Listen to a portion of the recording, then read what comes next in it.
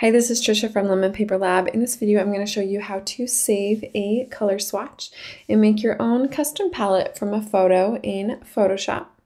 If you would like the design files for this tutorial, be sure to check out my Patreon page where I upload all of the design files for all of my tutorials here on YouTube. If you'd like to support this channel, go ahead and check that out, and I will leave a link to my Patreon page in the description below. For this tutorial, I'm going to use a photo that I found on Unsplash. It is a resource where you can find free high-resolution photos that you can use for commercial use. The photo that I'm going to be using today is this one here, and I will leave a link to where you can find this photo on Unsplash. In Photoshop, we are going to go ahead and create our document, clicking on New File.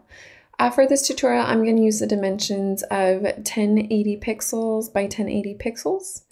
Resolution set to 72 pixels per inch. Color mode is RGB color, and then just background content set to white. I'm going to go ahead and click on Create. To start off with, we are going to create a layout for our document here. So I'm going to do that by using guides. So I'm going to go ahead and go to View, New Guide Layout. Under columns, I am going to do 4 columns, and then I'm going to set my rows to 6 rows because I want 6 different colors here. And then under gutter here, I've got 25 pixels for columns and both rows, so they are equally spaced between them. And then I'm going to go ahead and add a margin as well. For this, I'm going to make my margin a little bit larger, so I'm going to go 75 pixels for the top, left, bottom, and right. Changing the values here. And then as you can see, we have a starting layout here. On this one side here, I'm going to place my photo, and then I'm going to have 6 different spots for my color swatches. So I'm going to go ahead and click on OK here. To place my photo, I'm going to use a frame. Here in the toolbar, you'll find the frame tool here. Clicking on it here, you'll see the options here. You can choose between a rectangular or a ellipse here. We have the rectangular frame selected, and then I'm just going to use my guidelines here and just draw out a rectangle. Selecting there, we see a new frame layer right here. I'm going to bring up my properties panel. If you don't see your properties panel, you can go to Windows and select properties here. And then under insert image, I'm going to click the arrow here. You have a couple of options. You can find an image on Adobe Stock. You can open from libraries, and then you can place from a local disk. So I'm going to select place from local disk embedded. It will bring up the file finder here. Go ahead and navigate to your file here, and then I'm just going to select place. Here we can see in our layers panel here, we have our image and we have our frame. Right now we have our image selected. I'm going to hit Command T to get the transform tools here, and you can size up your image and reposition it on the canvas here. And then when you're done with resizing it here, you can just click on OK. When you use the frame tool, it creates a smart object out of your image, so you could double click on it and you can bring up the image here. We'll go ahead and close it out here. So we'll go Command or Control W. Brings us back into our original document here. If you wanted to resize the frame, you can click on the frame icon here, and then you could change the size of it here. We'll go ahead and undo that, Command or Control Z. If you wanted to change the size of the frame and the image, you go Shift click, and you'll see that both parts are selected here. Command or Control T, and then you can change it together here. So we'll go ahead and not save those changes there. And then there's also a double click feature. So if I double click here, we see the image is selected. If I double click again, it selects both. And if I double click again, we just have our image again. If we have the frame selected and I double click, it will select both. I double click again, we have our image there. So that's another way that you can manipulate the frame layer here. So now that we have our image in place and using a frame, next let's go ahead and draw out our swatches. So I'm going to use the marquee tool, so M on the keyboard. Let's go ahead and create a new layer here. And then just with the help of those guides, I'm going to drag out a rectangle here. I'm going to hit D on the keyboard to get my default colors here, and then I'm going to fill this area with my foreground color. That is going to be Option Delete for Mac, Alt Backspace for PC. So we just go ahead and fill that in with our foreground color. And then I'm going to deselect Command or Control D. Moving back to my Move tool, V on the keyboard here. Next, I'm going to duplicate it 5 more times so we fill out the rest of our canvas here. To do that, I'm going to use the Step and Repeat feature. So to make this work, I have my layer selected, and then I'm going to hit the keys Option Command T for Mac users. That would be Alt Control T for PC. So hitting those keys again for Mac, Option Command T, it brings up my transform controls here. I can make adjustments up here, or I can drag it down. So we're just going to eyeball this here, selecting OK. And then to get it to continue to repeat, for a Mac user, the keys will be Shift Option Command T. For PC, it's going to be Shift Alt Control T.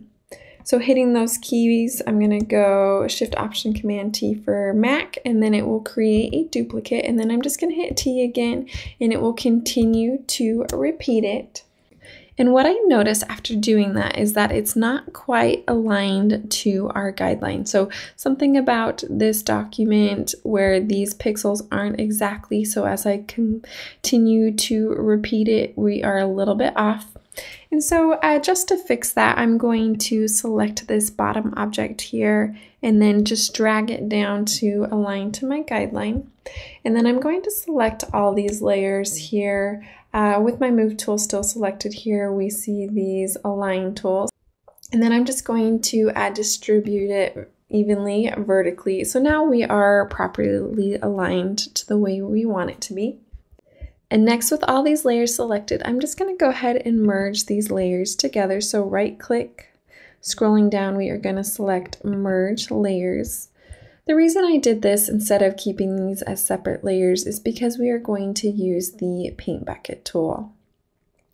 With the Paint Bucket tool, if these continue to be separate layers, you would have to select each layer when you go to use the Paint Bucket tool. But with it as one layer, we don't have to do that extra step of selecting the layers before we can use the Paint Bucket tool, and I will show you that here. So we have our document set up. I'm going to go ahead and get rid of those grid lines. So I'm going to go to View, Clear Guides, and then we are going to start selecting our colors. For that, I'm going to use the Eyedropper tool, which is I on the keyboard. Here we see it pulled up. If you right click, you'll see the Eyedropper tool here. And then just hovering over the document here, I'm going to select my first color. I'm going to select a kind of a darker hue here. We'll see that it pops up here in our foreground color. And then I'm going to switch to my Paint Bucket tool, which is G on the keyboard. If you right click, you'll see the Paint Bucket tool here. If for some reason it doesn't pop up, maybe you're selected the gradient tool, you could always hit Shift G and it will toggle between the different tools. We have our Paint Bucket tool, we have our foreground color selected. I'm just going to click over this rectangle here. and it will go ahead and fill it in. Let's switch back over to our eyedropper tool. So we'll click I on the keyboard, and then I'm going to select one of these lighter colors here. We have it selected in our foreground. I'm going to go G on the keyboard. I'm going to go ahead and fill that rectangle in here as well.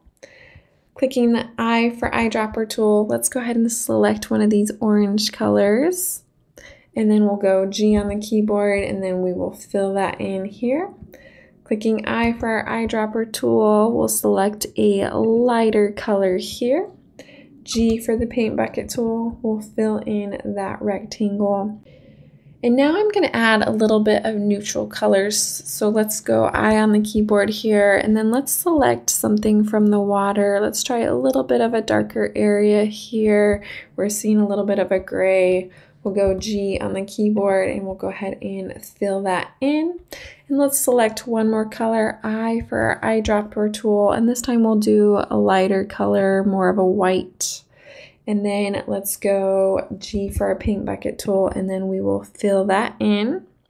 And that might be a little bit too light for me, so I'm going to go I, and then let's just try another swatch here. We'll see it's a little bit darker. We'll go G on the keyboard, and maybe that's a little bit too dark, so we'll hit I again one more time, and then just try again, selecting here. And we'll go back to more of a white color, G on the keyboard, filling that in, and we have a basic color pattern. If you find that you can't quite get the color that you're looking for, you could always click on your foreground here, selecting a color. We'll go a little bit darker on this, clicking OK, and then we'll just fill that in. And we have another color option there. So you could always play with your image and select different color options here. Now that we have our palette here, let's go ahead and save them as swatches. So I'm just going to go to my swatch panel here. If you do not see your swatch panel, go ahead and go to Window and select Swatches here.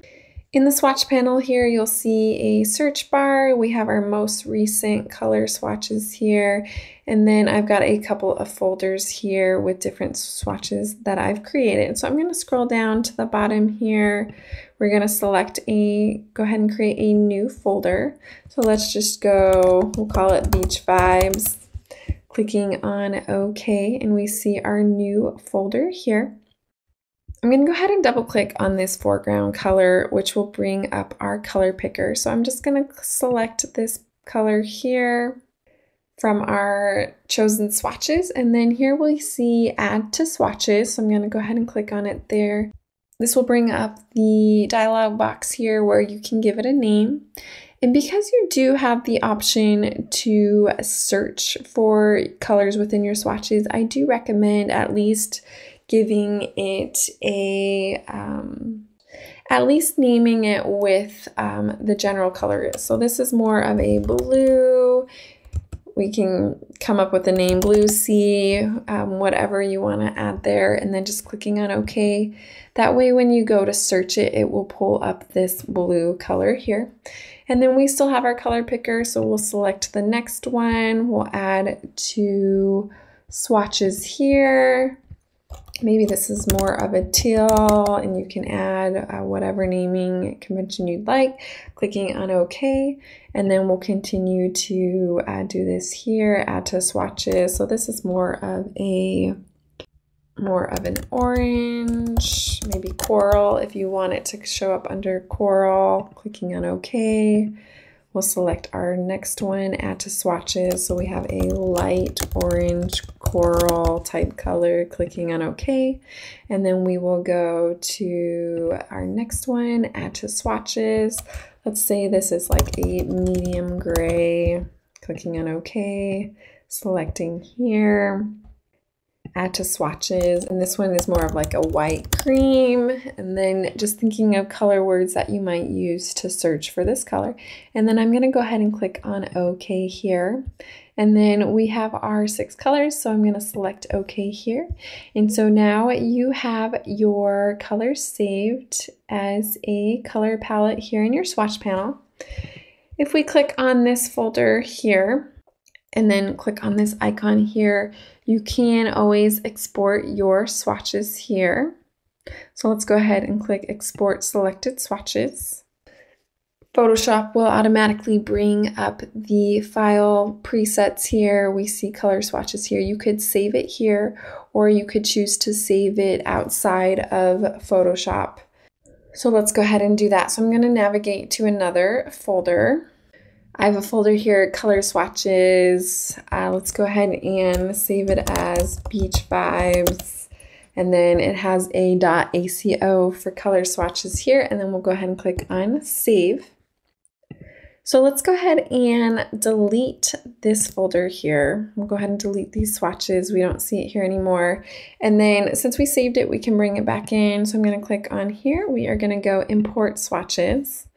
We see it pulled up the file folder that we saved it as. So I'm going to click on it again, click to open. And then we see the Beach Vibes color swatch here, and it looks like it brought it in as a folder within a folder for some reason, but you could always pull that back out and then just delete that there, and we have our color swatch here. So you can easily save a custom palette and share it with someone else. Thank you for watching this video on how to create a custom color palette from a photo.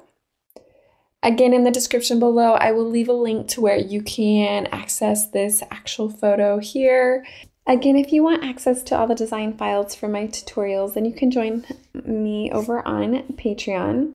For my Patreon users, I've created this template document that you can use to import your photo and then create a color palette from. I've created one for a vertical image and then also for a horizontal image. In the description below, I will leave a link to where you can join me on Patreon. Thank you for the support. It helps me to keep making these tutorials.